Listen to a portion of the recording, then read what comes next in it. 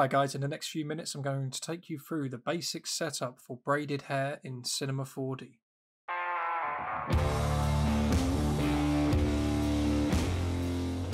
Okay, first thing we're going to do is create a new helix. This will control the shape of our hair. Now over here in the attributes panel, I'm going to select the radius and set that to 3 centimeters and the end radius to 1 centimeter. Zoom in here. Increase this end angle. You can see the line gets more curves. Something around 2500 degrees should be good.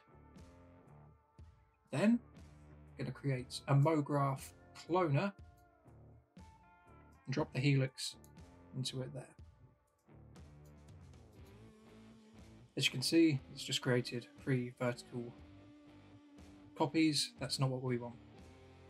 So over here, I'm going to change the mode from linear to radial and turn the radius all the way down to 0.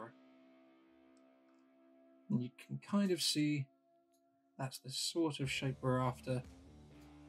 But let's bring the count down to something a little more reasonable like that. If you're happy with your shape, come up to the Objects menu, right click to Current State to Object.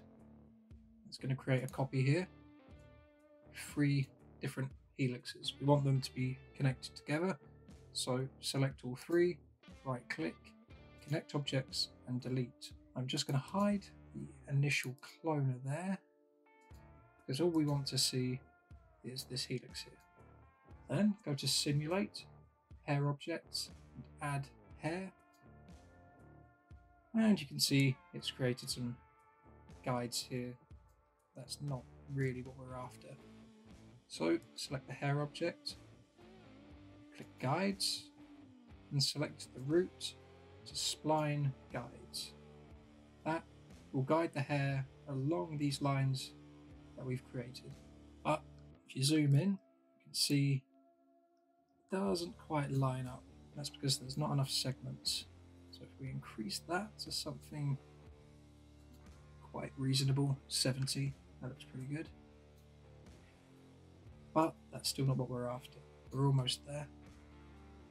If we go to Editor, change the display from guidelines to hair polygons, we will be able to see our hair rendered in the viewport.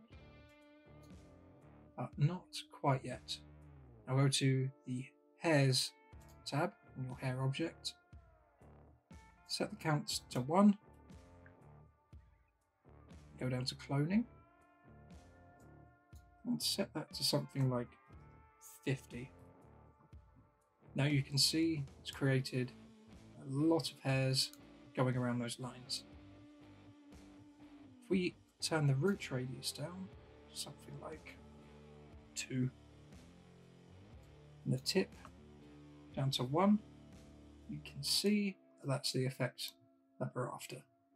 For more short tutorials like this one, hit the subscribe button below.